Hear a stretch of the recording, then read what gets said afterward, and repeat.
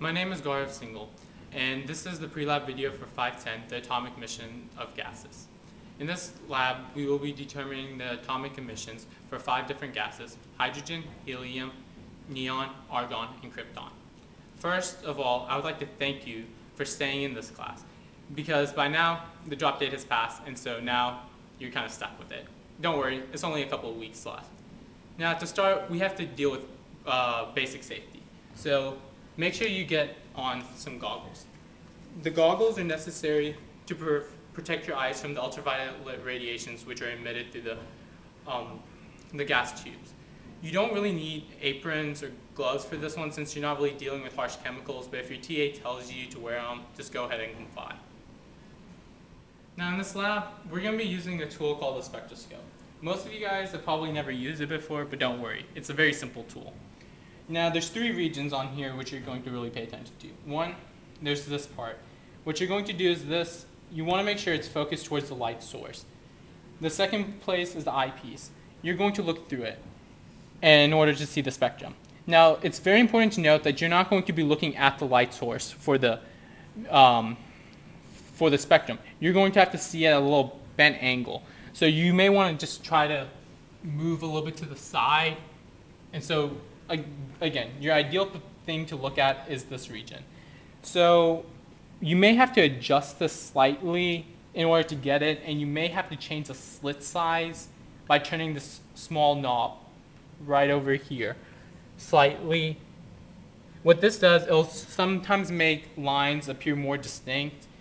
Now this is the white light from the tungsten spectrum. We should see a continuous spectrum. So when you look through, you should see something like this, continuous spectrum. Now the continuous spectrum occurs because white light contains all the frequencies of visible light. Therefore, you'll see a continuous spectrum. Another area we see this is whenever gases are placed under really high pressure. What happens is the electrons will not have enough time to drop down to the ground state before it jumps back to a different orbital. So it would cause a blurring effect. In this lab, you won't really have to worry about this because all these gases will be in low pressure situations, so you should see distinct bands. Now, what I would suggest is in your lab manual, you have a list of all 5 gases, and then you draw the spectrum out from 400 nanometers to 700 nanometers. Therefore, while you're in the lab, all you have to do is just mark the visible lines. It'll be quicker and it'll save you a lot of time during the lab. Now this is our first station, the hydrogen station. Now again, remember when you're using the spectroscope, you're going to want to focus on this region. Therefore, you can see the wavelength. When you look through, you should see distinct lines. And you can compare it to the values you should see on this chart. These charts include some, not all, but some of the most prominent photons of light. Another thing to note is make sure you note the 3 strongest, most intense light bands. Those will be helpful for your lab report. There's a question on there, number 7, which asks that. If you do not do that during the lab, it will be very difficult to get that information later on. Now we're at the second station, the helium station. Now, again, you'll use the same techniques as you did on the incandescent light bulb and the hydrogen station. You'll point this part towards the light source. You will look through this region and then try to observe the visible spectrum through here. You may have to adjust the slit a certain size to make the lines a little bit more distinct, but by now you should have gotten that. So when you look through it, you'll get the emission spectrum something like this. And as you see, it's distinct from hydrogen. When you're doing this one, you'll observe some lines being more intense than others. Make sure you note down the 4 most important ones. Just like there was a question on hydrogen for the 3 most intense lines, there's a similar question for helium, which are the 4 most intense lines. You'll need that information for your post-lab report. Each element has their own emission spectrum. This occurs due to the different numbers of proton. Therefore, there will be differences in the wavelengths of light that excites this particular electron. that corresponds to the different bands on the emission spectrum. That's a way that you can distinguish between one element and another. It's kind of like each element has their own unique fingerprint, which is only applicable to them.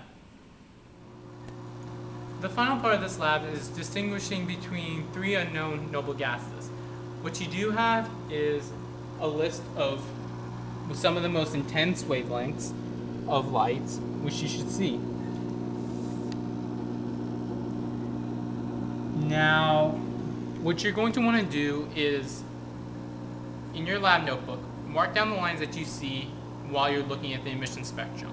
Afterwards, when you've done all 3 of them, I would suggest then you go to one of these charts and compare your values. This way, you're not really influenced by the numbers that are on the chart, and you can get better results.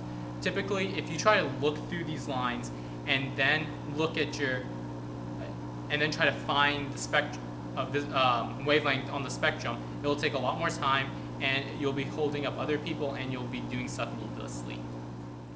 In conclusion, you're lucky because this lab is one of the shortest labs you're going to have to do in chemistry. So you'll be out in here probably under 30-40 minutes. So you don't have much time to spend, but it doesn't mean that this lab is not important. It deals with very important concepts like energy is quantized. And in order to summarize everything and say why this lab is so important, I will do a short rap. It's going to be kind of a parody of Fresh Prince of Bel-Air, so. Now this is a story all about how quantum theory puts science upside down. I'd like to take a minute just to right there and tell you why energy is quantized and why you care. Electrons, which are particle and waves for a stable orbital, do they want to spend most of their days, so they move around, absorb energy, act helpful until they fall back, release photons and energy units called Joules. Through this discovery, classical physics discoveries the falsehood, quantum mechanics replace God, it's real good. We can observe electron emission theory, create true fields like spectroscopes that open this new science frontier.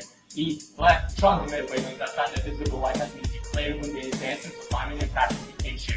While we still have much to learn about energy and matter, this friendship science will shed some understanding on why electrons scan. Make sure you realize quantum mechanics is nowhere near completely understood even after one